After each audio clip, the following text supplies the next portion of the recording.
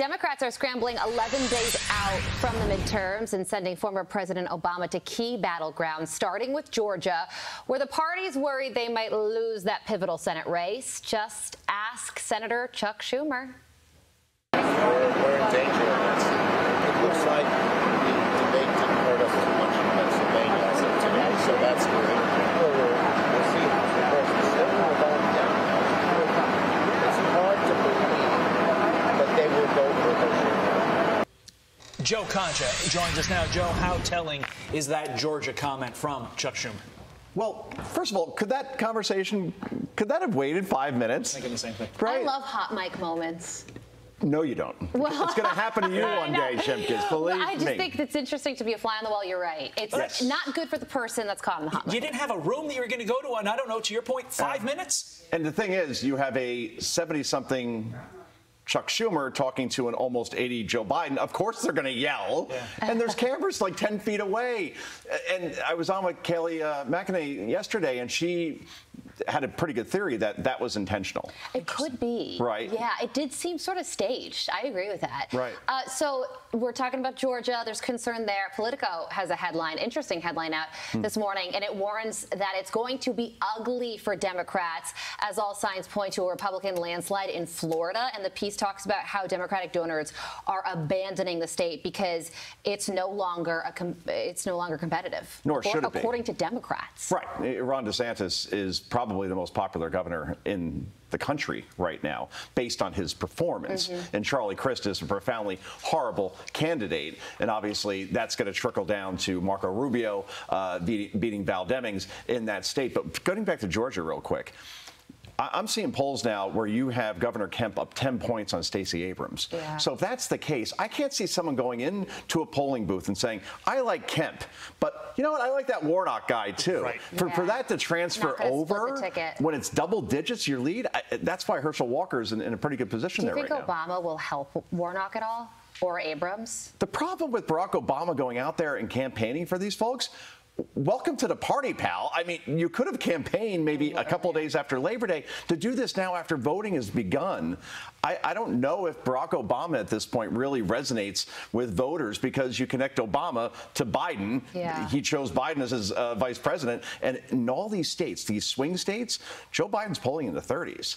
That's a bad thing. So it won't hurt, because Barack Obama still put on a pretty good speech, but he should have done this a lot sooner. Good point. To Pennsylvania we go. The New York Times and ABC News rushing to defend John Fetterman there. Here are the headlines. Fetterman and Oz debate highlights ableism in politics. That was from ABC.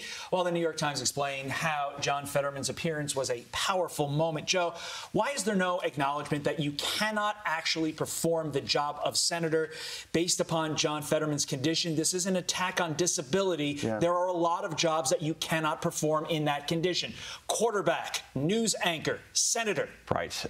My mom had a stroke. I've shared that with you guys. And you could have empathy or sympathy for John Fetterman and make the argument that you're making, that to do this job, it's a high-stress job. You have to debate on the Senate floor and make an argument, and you won't have the courtesy of closed captioning to do it.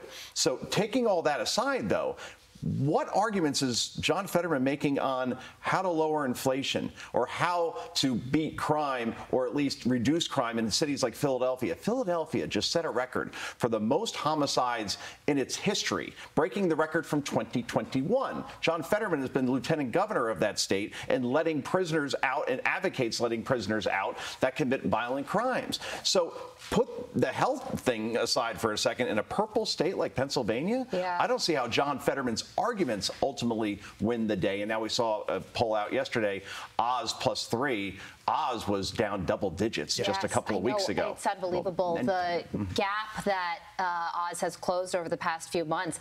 And you are right, it is more than just about health. It's also the the policies and his positions. And we were talking to a Pennsylvania resident once, and he said that he went to protest. He was a business owner. He went to protest outside his office because he's a lieutenant governor, and everything was locked down in Pennsylvania. He wanted things to be opened up, and John Fetterman had a flag with a marijuana leaf outside his office. So that's his big issue, is getting marijuana legalized at a time when there are so many other things, crime, and at the time reopening the city as well.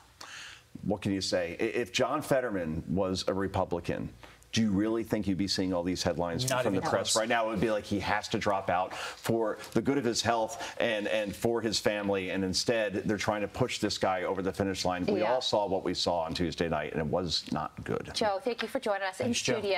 Happy Always Friday. a pleasure. Happy Friday. Again, brother. Bye. I'm Steve Ducey. I'm Brian Kilmeade. And I'm Ainsley Earhart. And click here to subscribe to the Fox News YouTube page to catch our hottest interviews and most compelling analysis.